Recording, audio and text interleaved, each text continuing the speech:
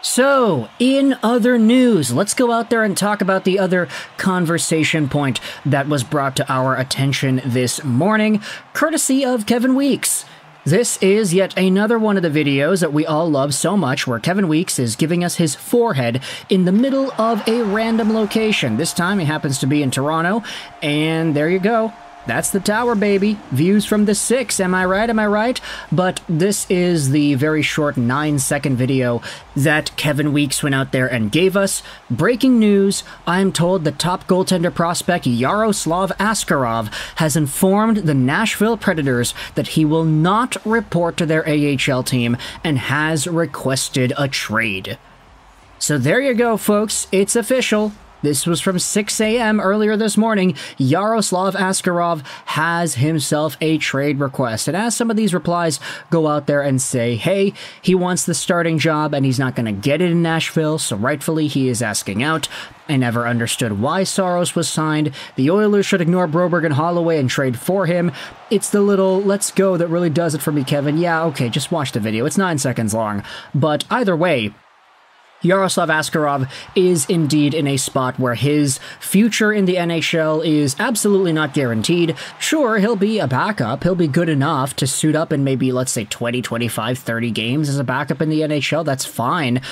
But he doesn't want that. He wants to be a starter. He knows he can be a starter. Everybody in the hockey world knows that Yaroslav Askarov, out of everybody from that 2020 NHL draft, he was probably the guy that was going to be the starter most likely out of the draft class. He was so good, so talented, and so poised, but that opportunity was never going to come with Nashville, especially after they had signed UC Saros to that huge big money deal.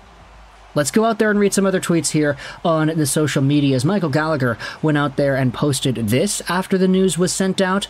Regarding Yaroslav Askarov, Barry Trotz was prepared for a trade request the moment he offered UC Saros that 8-year contract. From conversations that Michael Gallagher has had, the sense I get is that Trotz and Askarov just clash too much personality-wise for Trotz to commit to him anything other than taking it year by year. So, of course, that is a very strange thing to go out there and learn about. I don't think we've heard anybody have some sort of a fractured relationship, personality clash like this in a long time. Trotz and Askarov clash too much personality-wise for Trotz to commit him anything longer than taking it year by year. I wonder what kind of clashes they have. I wonder what kind of conversations they get heated about, what things that they disagree on. That seems like a really interesting fly-on-the-wall situation for anybody who is a Nashville Predators fan. And then there are also some other replies going out there. Oh, he's not NHL ready yet, based off the 10 to 12 times I've seen him play over the past 2 seasons. He's not ready to be an NHL starter, but he's absolutely ready to be a 15 to 20 game backup in the National Hockey League. And then the top reply says, okay, but then why did we go out there and sign Scott Wedgwood? We could have saved that money and just brought in Askarov to be the backup. It feels like he doesn't accept the role of being Juice's backup either. So, already you could see the building blocks for this kind of disagreement here. Oh, he wants to be a number 1, but then the number 1 got re-signed to an 8-year deal. Okay, I guess he could be the number 2, but then they had signed Wedgwood, who was supposed to be a number 2 as well, and Askarov would default to being an AHL guy, which is not what he wants. He doesn't want to be in the AHL, and he has told them that he's not going to report to their AHL team. So, this situation is getting kind of ugly as we continue going along here. Statement from Predators Barry Trotz on the Askarov trade request. This was posted furthermore after the other tweets that we had looked at. We are aware of the report today, and our expectation is for the player to report to training camp and compete for a job in September. And, of course, it's like, bro, he's not competing with an elite goaltender you just signed for 8 years. That entire thing is totally just NHL GM talk. He's not gonna, realistically be there by the time training camp comes and goes if Barry Trotz is doing his job correctly, right? Askarov has no choice but to report to regular Nashville Predators camp.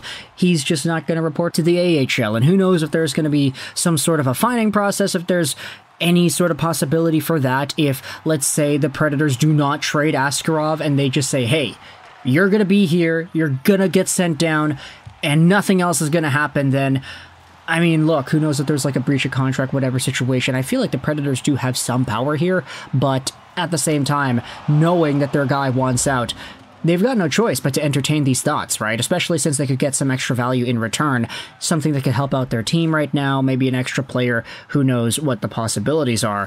Michael Gallagher went out there and tweeted this, that a couple of teams he's been told to keep an eye out regarding Askarov are Carolina and San Jose. So we can talk about some of these teams as the video goes on, but if you go over to the Askarov profile here, 22 years old, 6'4", 179, right-handed catching goaltender, 11th overall pick by Nashville back in the 2020 NHL Draft. He was super, super good in Russia before being drafted, and that was his entire shtick, that he was one of the most capable young junior goaltenders that the Russian scene had ever seen, pretty much. I mean, that 2020 draft-eligible year, .920 save percentage in the VHL.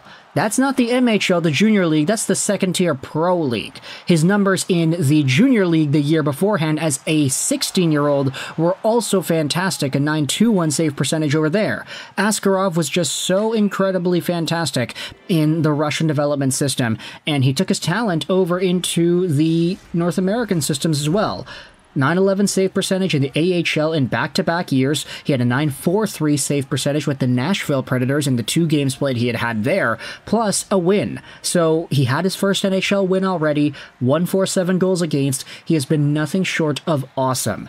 Now, sure, there were a few hiccups in the road here in the playoffs, 882 save percentage as the Milwaukee Admirals got defeated, but still, Yaroslav Askarov is a guy who, at this point, he is a more than capable NHL backup, and maybe even a guy who could push for a starter role if you wanted to give him that chance. It's just, in Nashville, he is not going to get that chance with UC Saros being given that 8-year extension. There's just no realm of possibility for Askarov to overtake that. So if you go over to some of these other teams here, Carolina, San Jose, it's a tale as old as time for the Carolina Hurricanes. This is a team that if they just had competent goaltending, if they just had a legit number one that played like a number one, they probably would have had themselves a Stanley Cup Finals appearance by now. Like, that team is just so darn good. They're so capable. They do everything right, but they just need a goaltender. They need somebody to show up and actually provide them stable goaltending in order for them to really go from a middling contender every year where it's like, yeah, they win all these playoff series, they make the second, they make the third round, but they never get past that.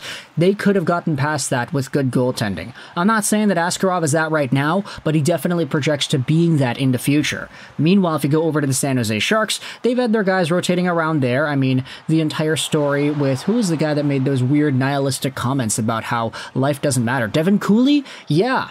That was a really cool situation. Kaapo Kähkönen was there for a while too. In fact, I want to take a look at our boy Devin Cooley, the most nihilistic NHL player out there, and a guy that I think is certainly cut out for him in terms of NHL stardom and spotlight. So they had a bunch of guys suiting up for their team last year. Magnus Krona, Devin Cooley, Kaapo Kähkönen, Mackenzie Blackwood, Georgi Romanov. Lots of guys. Romanov had a .967 save percentage in 2 games. That's crazy.